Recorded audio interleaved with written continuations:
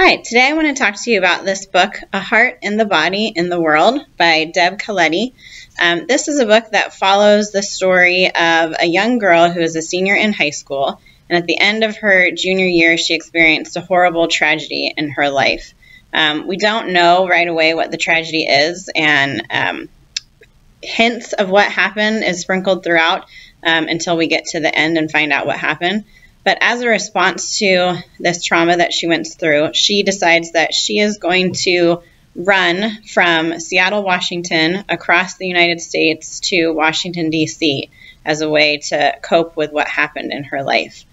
She decides this on the spur of the moment, so she didn't do any planning for it, but just one day found herself running until she couldn't run anymore, and then made the decision that she wants to just keep going. The story is beautifully written. You really get to know Annabelle's character. She ends up getting followed along by her grandfather, who drives his RV to meet her at various points along the way. She meets some other people along her route. She has support back at home from her brother and some of her friends who start a GoFundMe for her. They start a Facebook page for her. She doesn't want any of the recognition for what she's doing.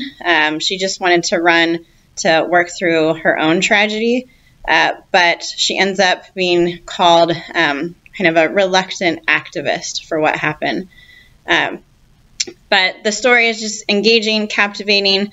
It deals with issues of PTSD, violence, sexuality, and just has a nice voice to the story as well.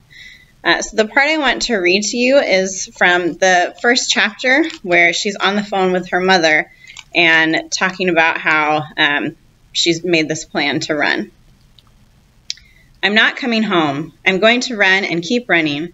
I'm going to run until I reach Washington, D.C.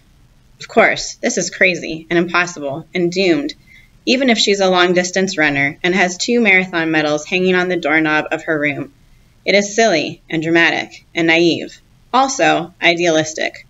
Of course, she has no concept of the realities here.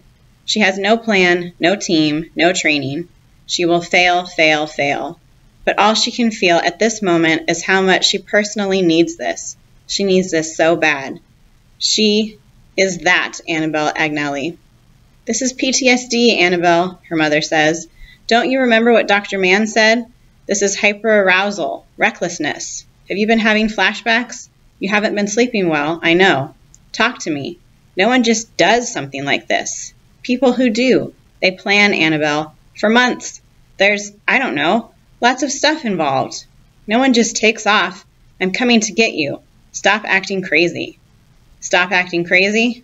Well, it is far, far too late for that. So that is A Heart in the Body in the World by Deb Caletti, and I highly recommend this as your next read.